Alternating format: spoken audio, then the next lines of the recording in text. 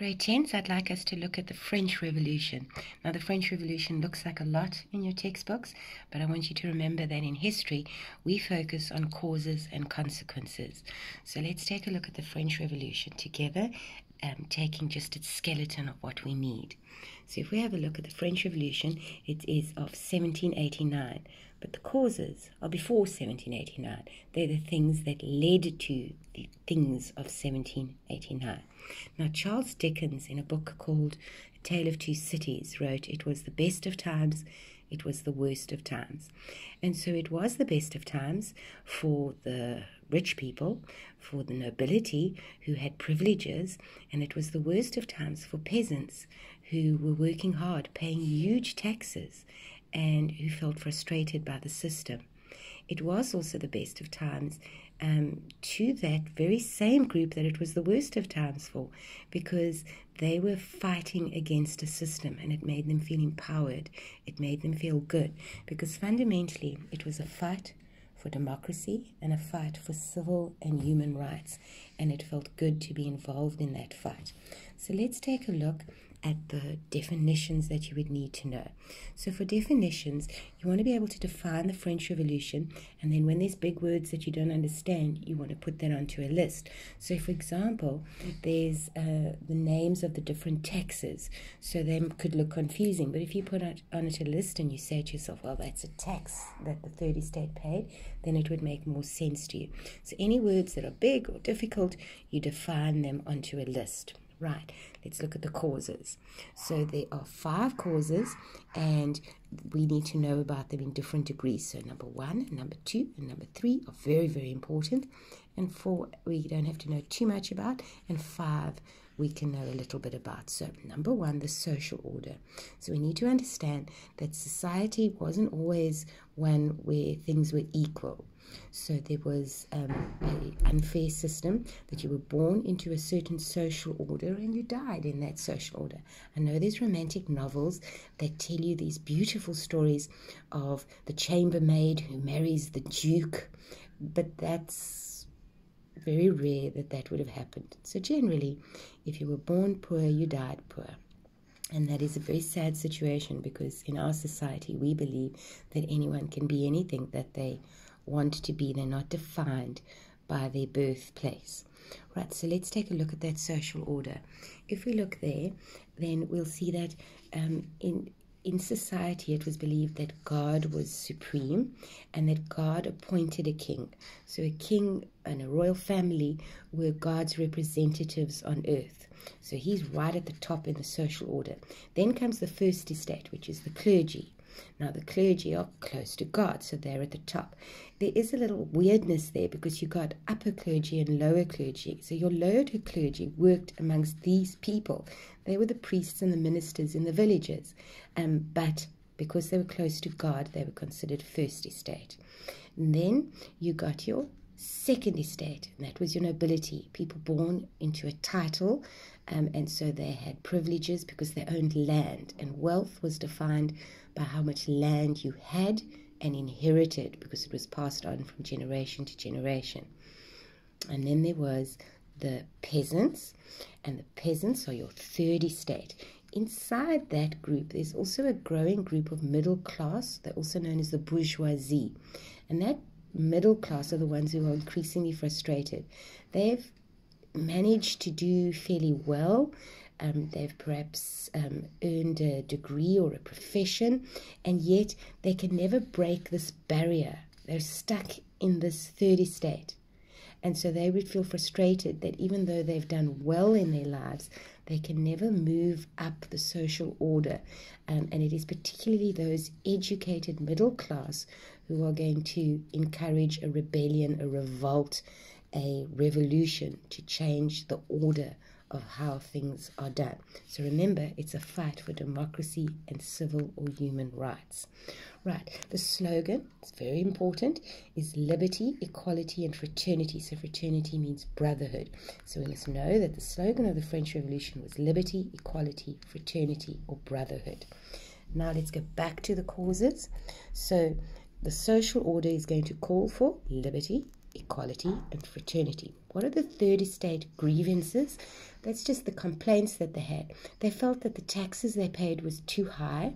They felt it was too much to have to work so very hard, but so much of it you had to pay, whereas the nobility, the second estate, paid no taxes. They just gained from taxes. And yet they're the ones with the money. So if they were paying taxes, that would be much better than those who don't have much having to pay much for taxes. And then probably the most interesting one is to have a look at King Louis and Maria Antoinette. So King Louis XV1, and that means the X is for 10, the V is for 5, and the 1 is for 1. So that means he's the 16th Louis to have ruled in France. And then there's Maria Antoinette, his Austrian wife. Now, they married very, very young, as was the custom at the time. And because she was from Austria, she was seen as a foreigner. There was a bit of xenophobia, dislike of foreigners, and people were very critical of her. And then we go to the economic crisis. So King Louis XVI was not a decisive leader, and he was criticized for spending money on things that he shouldn't have spent money for. And eventually the system was imploding upon itself because more and more money was being spent by the king, by the nobility, and the third estate was frustrated with having to finance that extravagant lifestyle. And so ultimately we find that the decision of France to help America to fight for independence from their king would cost France a lot of money, and ultimately they supported another country in removing a king, and ultimately they would think, well then why can't we remove our own king? And then we speak about intellectual causes, and there we're really discussing the philosophers. There was Voltaire, for example, who convinced people, almost like the social media influencers of their time without social media, who would write about people's rights and that man is born free, yet everywhere he is in chains. Or I disagree with what you say, but I defend to the death your right to say it. Those are all ideas that sparked a change in people's thinking and a realization that you don't have to accept the way things are. Right, then we can move to events. Now the events can look really scary.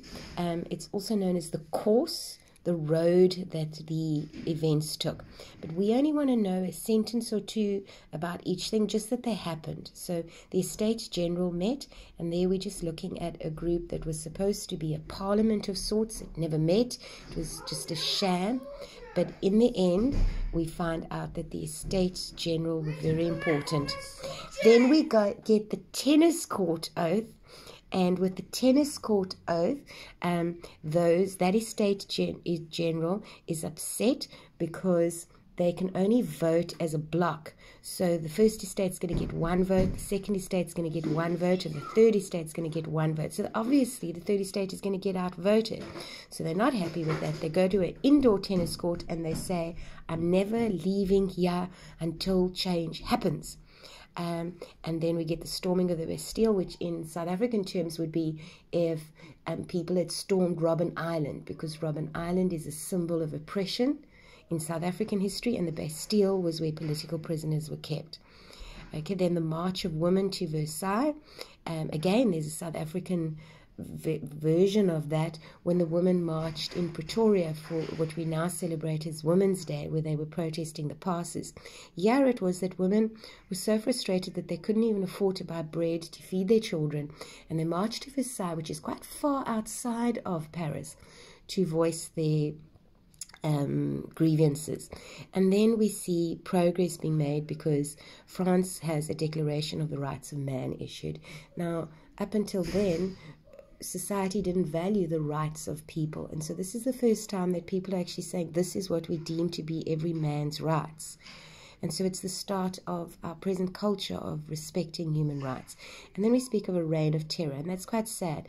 If you think that the French Revolution was fought to free people from oppression, it's quite sad that the leaders then decided that there needed to be a reign of terror to enforce the changes upon people.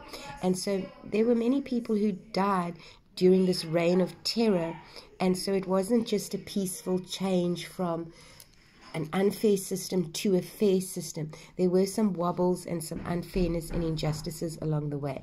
And we also look at the use of the guillotine in this time. So King Louis and Maria Antoinette were both executed with the use of a guillotine, and people would gather in the town hall, in the town courtyard, to watch these executions. It was the thing you did at the time.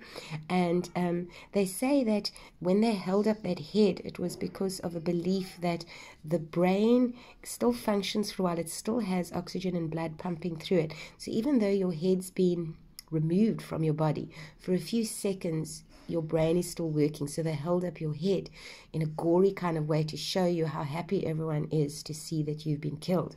So that's quite scary. And then the last thing is consequences.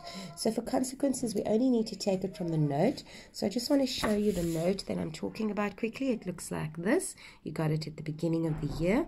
You'll see there's a whole lot of definitions there. You can see I've got some more definitions there. Here's a note on the slogan, liberty, equality, and fraternity. And you'll see there's some little bits and pieces you can look at. These are the grievances of the third estate. Here's a little bit about why there was a revolution. You can just glance at that. And you can see there's a little bit more about the social structure of France.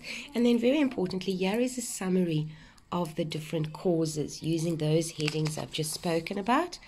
And then you can see revolutionary events. It's just one paragraph if we write an essay on it, where we write a sentence or two on each of these things. And so there it's set out very simply, and you don't need to understand it so much. And then when we come to consequences, you'll see here is a note on consequences, which would be one paragraph. I'm sorry, my children are interrupting terribly.